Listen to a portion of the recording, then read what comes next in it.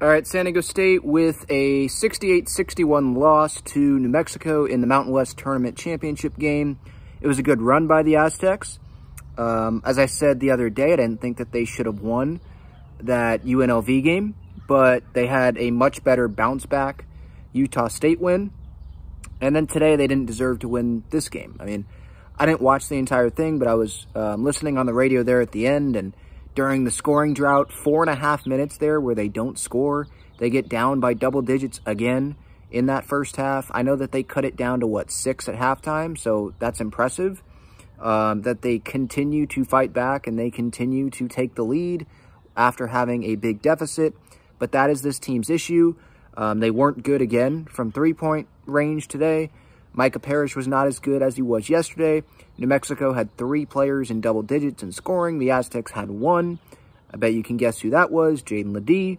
He has been fantastic pretty much all year long. Whatever's been thrown at him, he's found a way to put up numbers to keep the Aztecs in games. Like, where would this Aztecs team be without Jaden Ledee?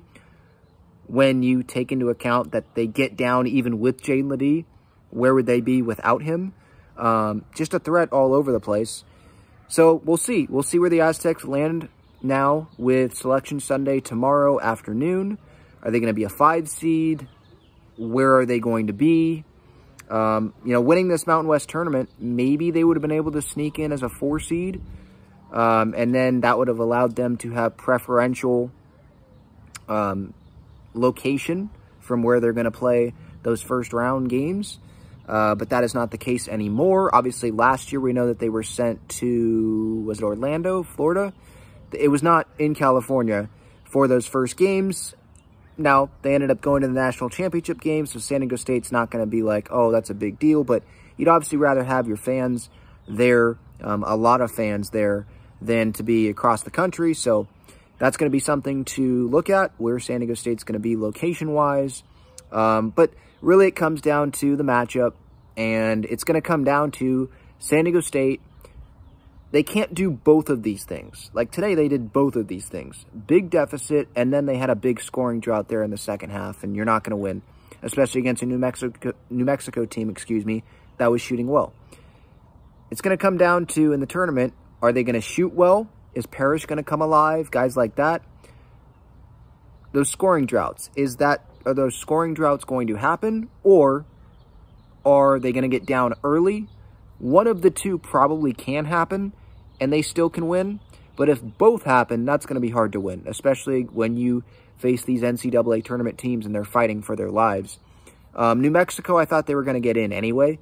I know they were a bubble team going into this tournament, but they did get that first win, so I thought that was enough, especially when they win 2 games. I thought that's enough. But, San Diego State, they had the legs battle because they had played 1 less game. But you got to give credit to New Mexico for playing better than San Diego State today, shooting better in terms of, double-digit scores, multiple guys contributing really well. And this is a good team, If they didn't make the tournament, this would have been probably one of the more disappointing teams ever. I know we're big on recency bias. I think a lot of people have recency bias, but the talent that is on that team, for them not to make the tournament would have been really, really disappointing. But, that came alive today.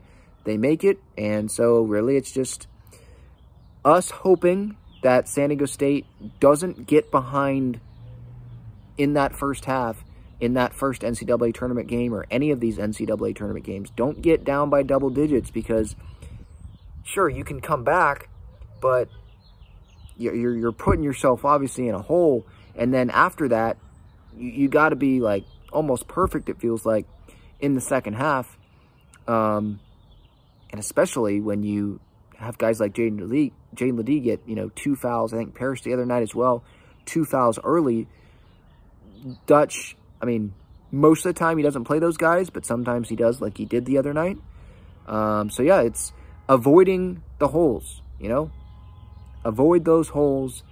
It sounds simple, but obviously for San Diego State, it hasn't been that simple. But I'm glad, I'm glad that they made it to the tournament championship game. They had that encouraging Utah State game the other night, but then this game and then the UNLV game weren't that encouraging. So last year, I did not expect them to be a Final Four championship team. This year, definitely not expecting that.